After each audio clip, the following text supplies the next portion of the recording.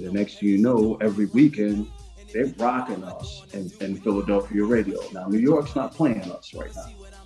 Matter of fact, I remember going up to see Red Alert with that record, going to the Latin quarters and stuff. And he took the record, but he would never play that record. Never. And I don't even know if he even listened to it. Red used to give me like hell back in the day. He was cool now. He'll see me now.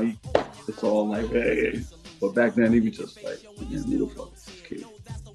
I'm just a kid to him, and everybody plays this shit.